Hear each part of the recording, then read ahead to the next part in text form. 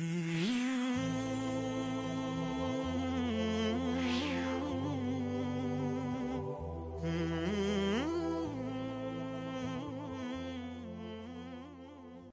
ar-Rahman ar-Rahim. In the name of Allah, the most gracious, the most merciful. Dear brothers and sisters, tonight I would like to speak about an important topic. Now this topic relates to our mannerism and the way we act towards others. It's good manners. Now what is good manners in the sight of Islam? What? This can cover a range of characteristics and attributes of the believer. So basically, you keep away from all evils and you only implement and show good to others. Now let's go to some of the narrations of the Prophet ﷺ that speaks about good mannerism. In an authentic hadith of the Prophet Muhammad ﷺ, which says, nothing will be heavier on the day of resurrection for the scale of the believer except for good manners. And Allah hates cursing words or foul languages. Now let's look at this hadith of the Prophet ﷺ. Good manners will be heavy on the scale of the believer on the day of judgment. Good manners.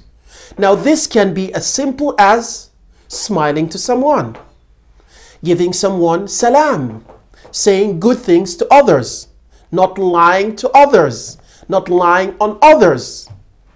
All of these are considered different types of good manners.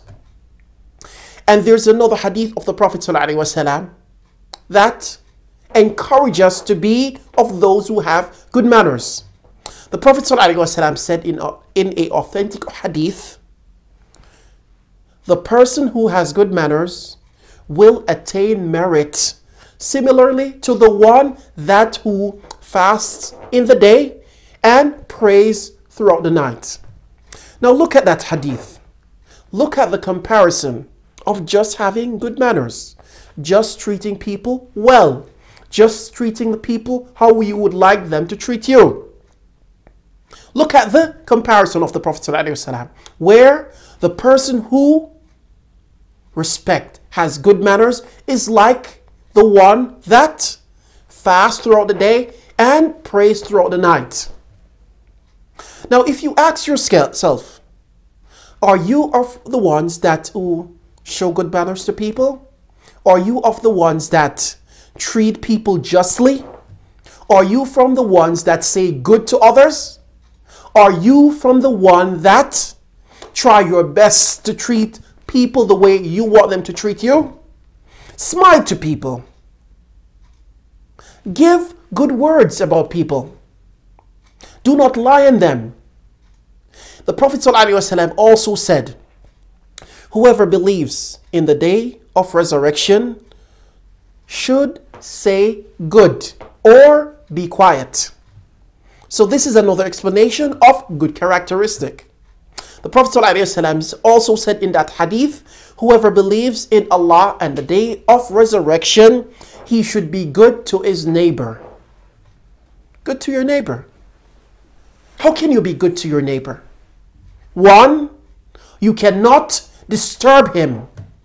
Two, you should not harm him by putting rubbish or trash in the front of his property.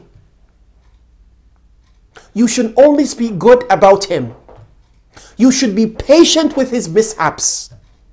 And in the same hadith of the Prophet ﷺ, the person that believes in the day of judgment should treat his guests with honor. Don't be of those who are double-sided. Your neighbor comes or your friend comes to visit your house. You treat him good. You depict all the best characteristic that someone can depict. And when he leaves, you speak bad about him. Oh, that guy, he drank too much of my water. Oh, he did this.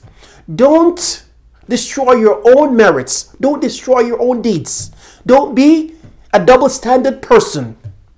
Try to go and implement Islam all through. Try your best. Do it for the sake of Allah, the Most High, and make the actions according to the Sunnah of the Prophet ﷺ. Try. You can make the change. You just need to make the intention, ask Allah for His help, and try. Now let's go to other narrations of the Prophet ﷺ regarding being good to others and implementing what is good and propagating what's good. Now, if you take a minute to look and give an account of what you have done throughout your life, throughout today, you can think and ask yourself, have I changed in a way? Have I tried to implement the Sunnah of the Prophet ﷺ in terms of dealing with people? Have I tried to propagate good? Have I tried to teach my brothers and sisters that they should smile, be good to others? Are we working on these characteristics? Are we? We don't have much time on this earth. We're here today, we're gone tomorrow. We have to make the change today. Make the intention and work hard to make the change. Now, if we move a step on and say, okay, we have good mannerism, but why are people treating me badly? I would say to you, be patient. إِنَّ الْعَاقِبَةَ لِلْمُتَّقِينَ. And the hereafter is for the pious one. Maybe Allah loves you a lot and He's giving you a test. If Allah loves a slave, He tests him.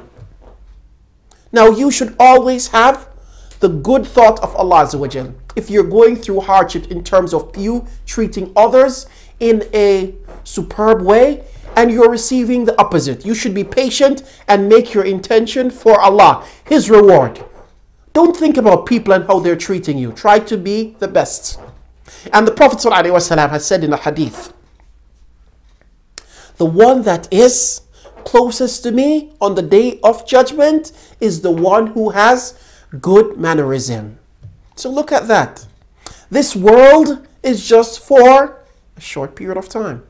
Very short. Be patient for the sake of Allah. Keep in mind that you're returning to your Lord. Keep in mind that you'll be on the day of judgment needing of rewards. Try to make the action now. Make the intention for Allah. Work hard and act appropriately of good mannerism and of good characters to others. And know for a fact, if you do all of this on the day of judgment, you will be with Prophet Muhammad sallallahu alaihi wasallam. But don't forget, there might be trials and tribulation. There might be ups and downs. There might be headaches. There may be curses from this and that and different persons. Try to make the change. Be patient. Make your life for the sake of Allah. And try your utmost best to treat others in the best of mannerism, the best of characters. And know that Allah knows your heart and your action, and He will grant you your deeds in this life and moreover in the hereafter. Thanks for listening. Assalamu alaikum wa rahmatullah.